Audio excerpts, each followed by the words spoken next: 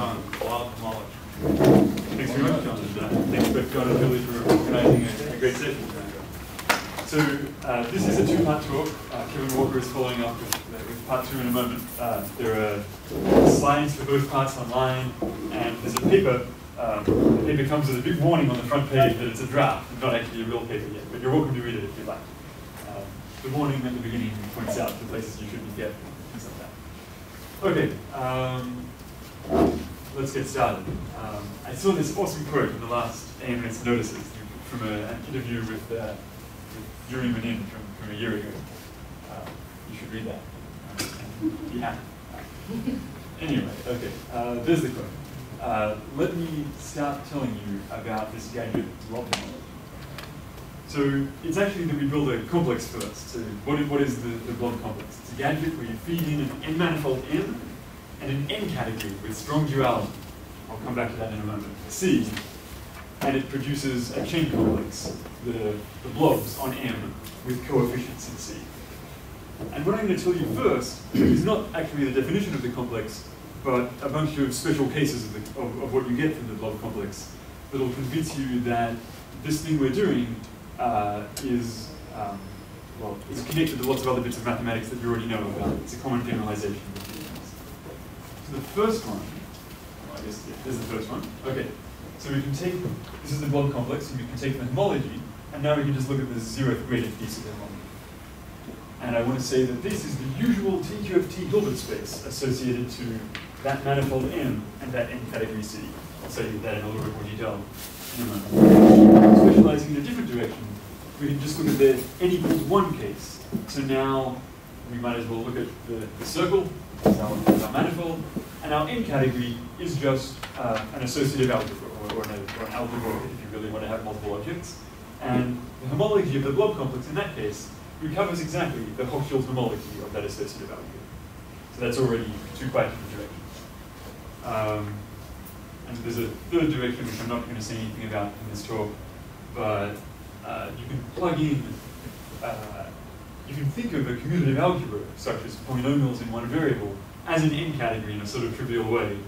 And when you do that, so we're just putting in a really boring N category, you can recover some topological information about the manifolds, in particular the homology of the Blob complex there picks up the singular homology of the infinite configuration space of the original manifold. And there are a few variations of this, polynomials at multiple variables, and you allow inverses, and so on, and you get various other things down and so on. Okay. So the input for the Blob complex is a manifold and an N category with strong duality. And having seen your guys' reaction to Chris's talk, I know that this is a very dangerous thing to say because you're all well aware that N categories are dangerous ground. And so happily, the division of labor that Kevin and I agreed upon this afternoon is that I get to pretend that N categories are nice and easy and straightforward and everyone knows exactly what they are. And he's going to tell you the actual definitions that we're using in all of this, and you get to pepper him with the difficult questions about Morse theory and weak identities and all of that stuff. And he's going to catch a bus and leave town. No. Okay. So Kevin's talk, part 2, will explain this crazy notion of a topological N category.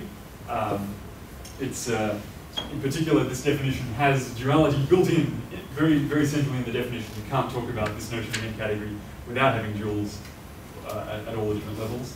And he's also going to tell you a little bit about an A-infinity version of these N categories. So just like you can go from associative algebras to infinity algebras, there are A-infinity versions of all of this. Well, okay, Kevin will say this stuff, so I won't bother going into anything more about N categories. From now on, they're nice and easy and well understood. Okay. In particular, actually, you should just think about, for the rest of what I say, pivotal 2 categories where everything is nice and safe.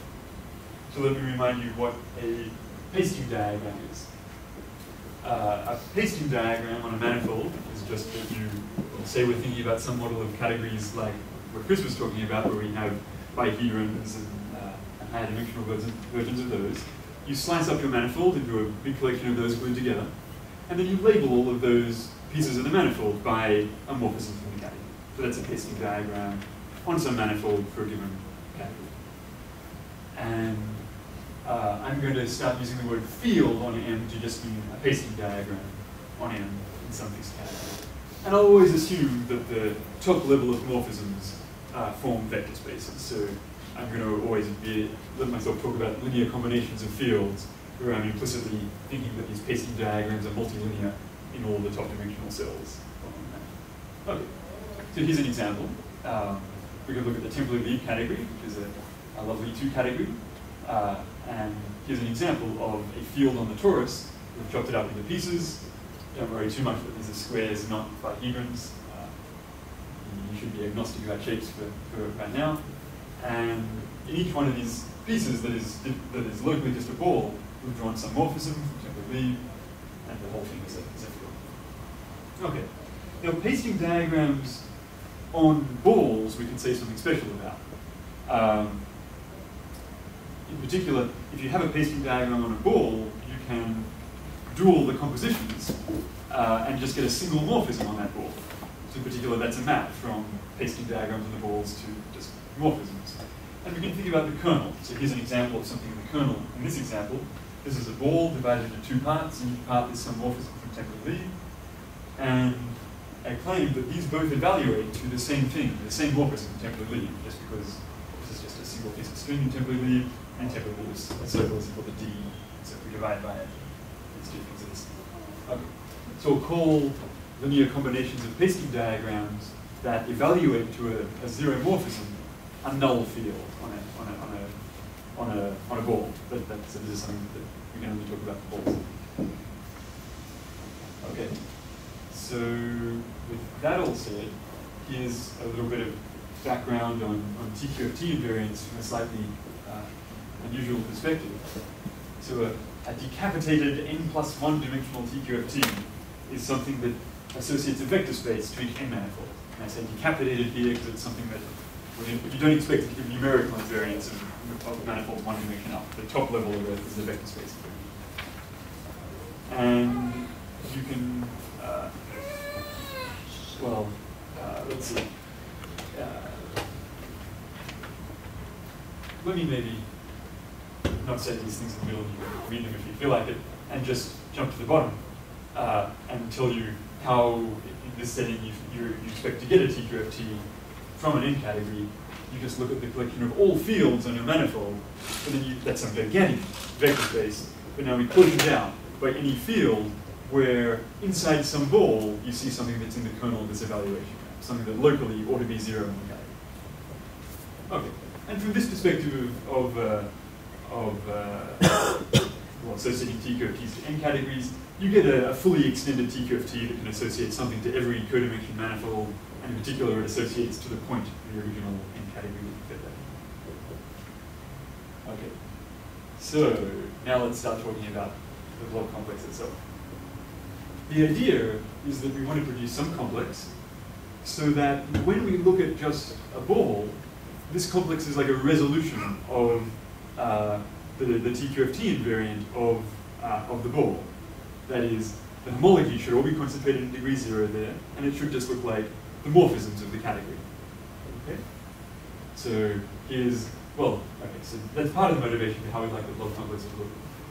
It should be something local and so that we can define it on arbitrary manifolds, but only by ever thinking about things locally. And this is pretty much where you have to start. So the 0th graded piece of the blob complex is just arbitrary fields on a manifold. Again, there's a big giant vector space. The first bit of the blob complex then are linear combinations of triples like this, B, U, and R. B is just some choice of a ball embedded somewhere in the manifold. U is a field on that ball that is in the kernel of the evaluation.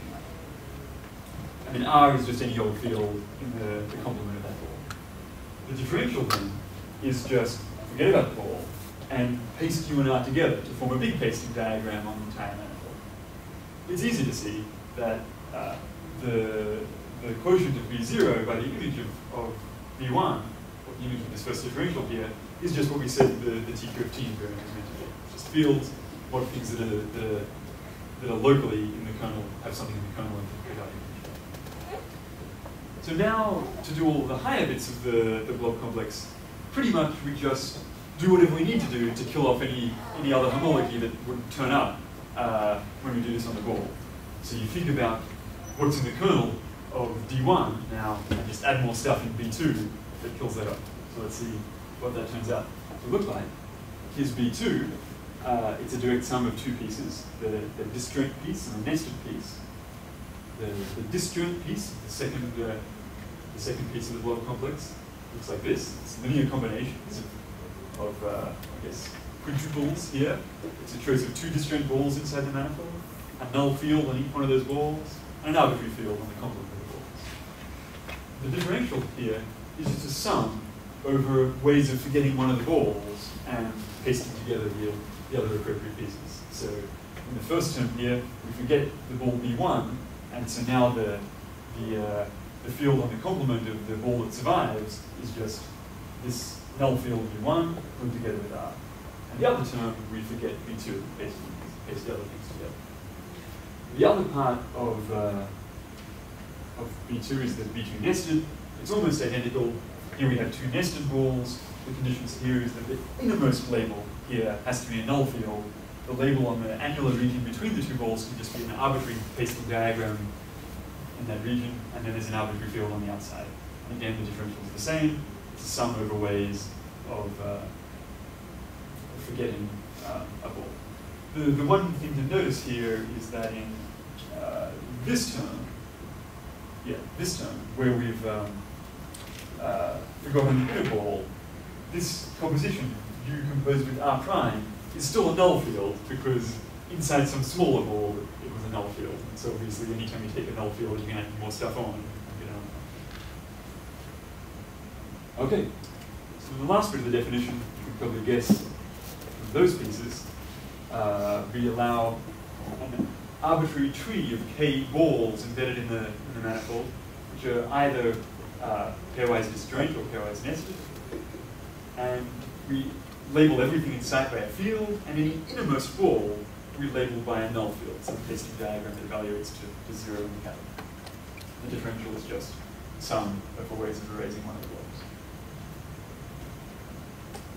Okay, that was the definition, and if you weren't scared by the end category part of it, then it's a very, very simple and straightforward definition. Let's now talk a little bit about the nice properties that it has. So this first slide on properties is just telling you a little bit more detail about something I said before, that when you just plug in a circle, it specializes to Hochschild homology. So this is just reminding you a little bit about that setting. If you look at a TQFT invariant on a circle, well, let's our pasting diagrams for some associative algebra A we might just think of as some dots on a one manifold, with each dot labeled by an element of the algebra. And so the TQFT invariant should be well, there's all fields on the circle. So put down a bunch of dots, however many you like, label balance the algebra. But then you mod out by things that evaluate to 0. And well, this is most of the things that evaluate to 0. You take a little interval with two dots labeled by two different things, or look at another picture with a single dot labeled by that dot that evaluate the same thing.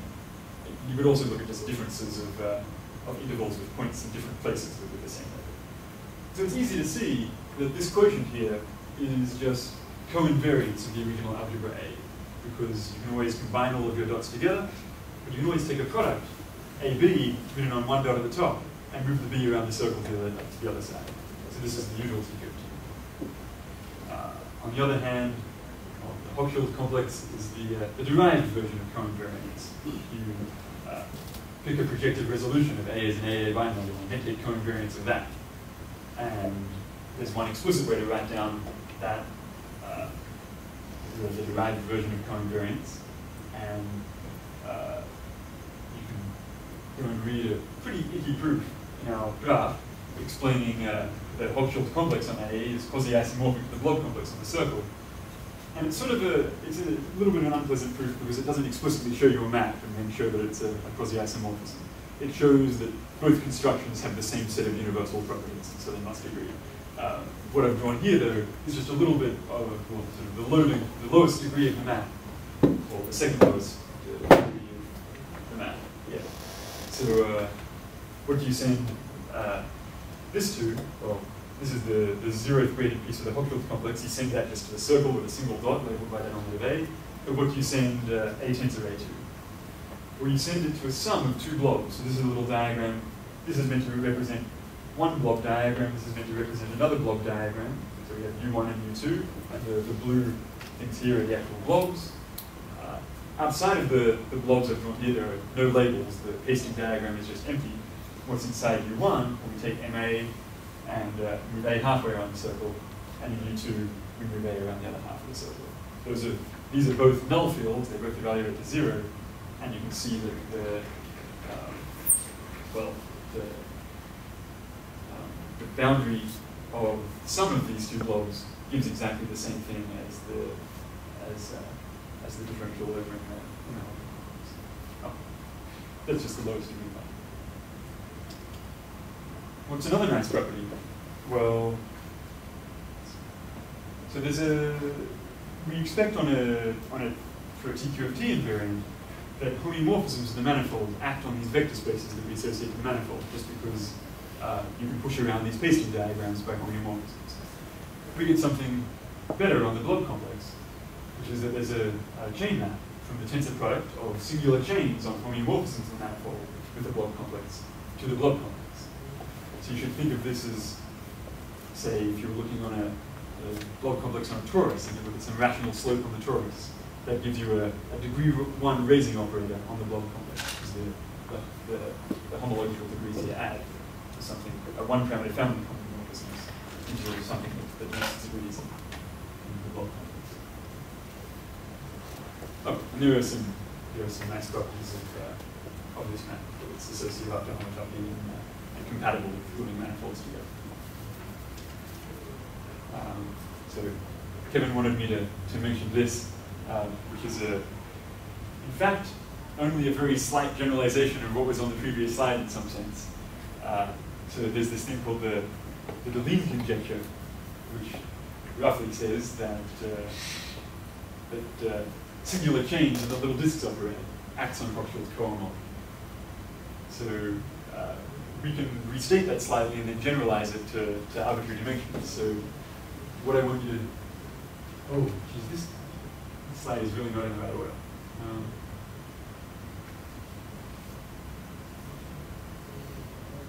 Okay, well, you'll have to just ignore this n infinity here because maybe I can't really explain it without Kevin's talk coming first. But okay, basically, if we have some manifold M, and I want you to think an interval here.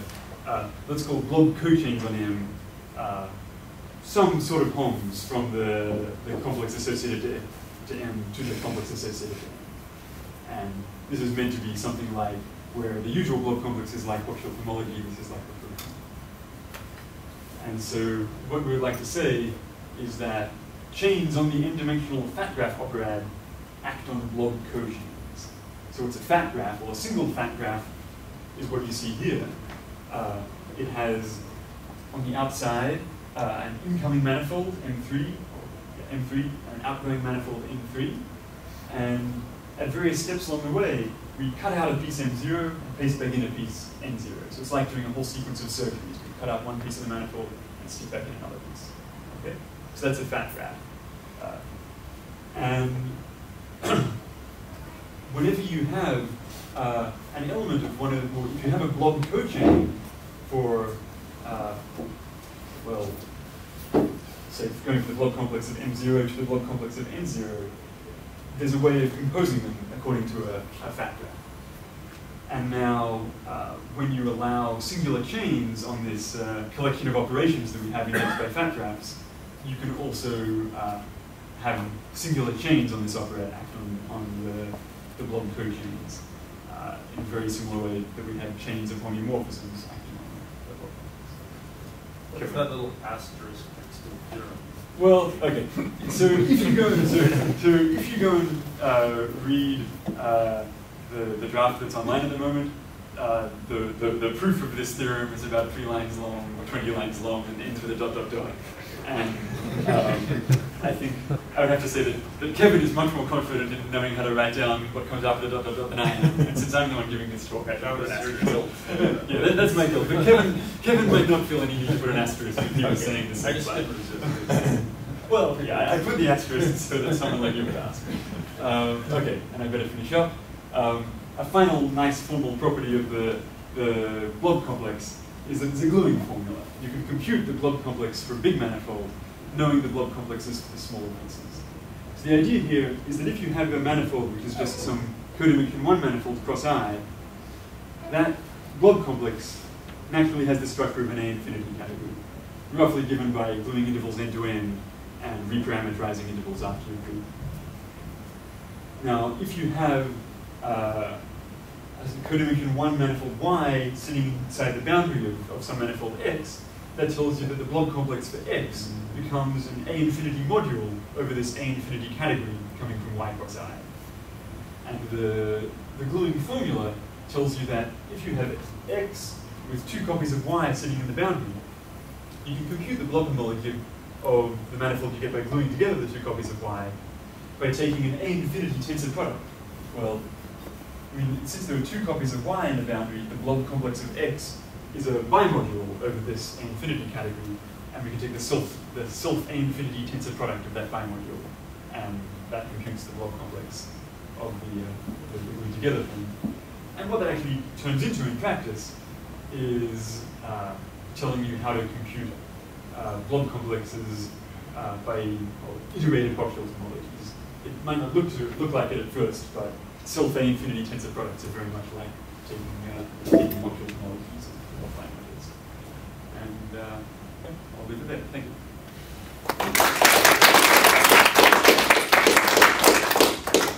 Questions?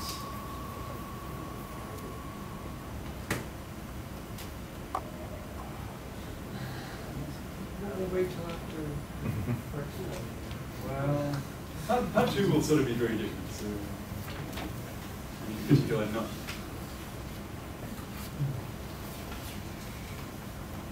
Well, yeah, dumb questions. And here you had D star of Y, you considered 0, 1, but then over there it says the module over. Oh, okay. That was me being sloppy. I'm sort of implicitly saying, like, whenever you want to look at codimension manifold, some codimension manifolds across with the ball. So in particular, like I've said here, that Y across the interval is an infinity category. Kevin will tell you that if you have a codimension K manifold, the blob complex of Y across the K ball is naturally an A infinity K category. And so in particular, the blob complex of a point is some sort of A infinity version of the original K category that you put into the blob complex. Yeah. So, in ecology, there's sort of 2 ways of building up more complicated spaces. One is by overlapping charts, and the other is by gluing cells together along the boundary. Is there some reason why you're taking the second route? For example, the reason I'm asking that question is the topological 4 manifold certainly has disk charts covering it, but it isn't formed by taking 4 cells and gluing them along the boundary.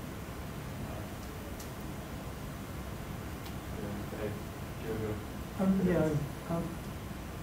just seemed like gluing things along, compact boundary was easier, and I never got around to thinking of the other way, but I maybe that works too. Okay. So, I was just, I was wondering how the fat graph worked out as a generalization of the little visco graph. oh, well, I mean, it's maybe not It just all those manifolds as strictly. ins. Yeah, I mean, If they're all it's balls. a little bygone. It's a little bygone operator, maybe. I mean, if everything here is just an interval, then it's something very close to little disks. Well, I think some topic equivalent, I think, in the case where all the manifolds are balls. So the blob homology of M is, I mean, it's like the M Hochschild homology of what your category.